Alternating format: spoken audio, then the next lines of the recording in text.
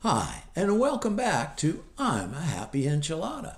I'm Don Culver, and I'll be your host. And today, I want to talk about something that most of us have experienced in our lives, either in the past or maybe going on right now today. That would be resentments.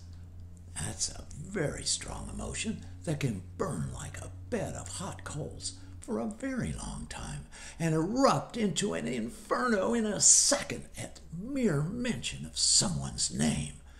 You know what really pisses me off the most about resentments?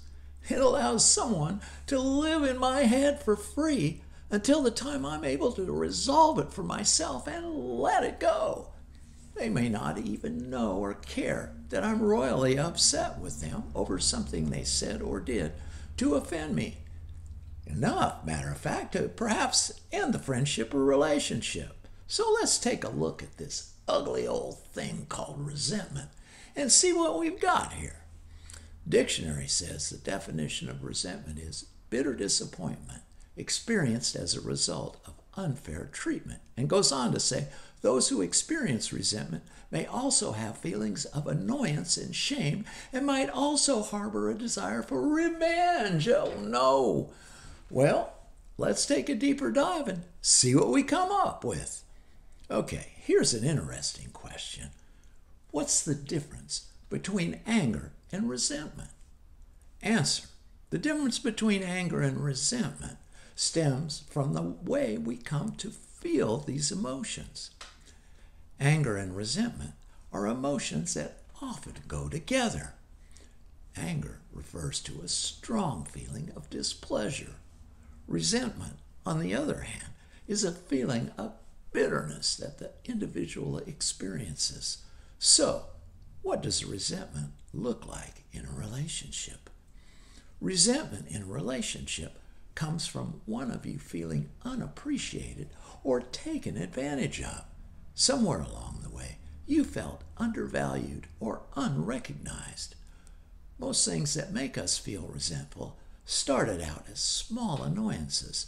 Better to bring them up early in the relationship to avoid creating a resentment. Now let's look at some of the signs of resentment in a relationship. 1. Continual or recurring feelings of a strong emotion, such as anger, when thinking about a specific interaction or experience. 2. Inability to stop thinking about the event that triggered the strong emotions. Yes. 3. Feelings of regret. 4. Feelings of fear or avoidance of conflict. Oh yeah. Well, there's some feelings we can relate to here, right? Maybe it is a good time to bring them up. Yeah, we don't want any more resentments, right? What do you think? Well, here's some tips for dealing with resentments in your relationships. 1. Acknowledge your resentment to yourself. 2. Forgiveness. Offer forgiveness to the wrongdoer. 3.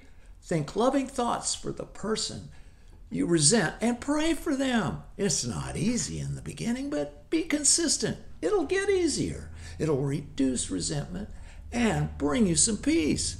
And 4, create a gratitude list. Read it each morning and each evening and when you go to bed. And here's a great saying that pretty much hits the nail on the head on resentment. Resentment is like drinking poison and waiting for the other person to die. Sometimes resentments can be so strong you wish the other person, in fact, would die. As always, I strongly suggest you go online. There's a ton of great information on resentment there.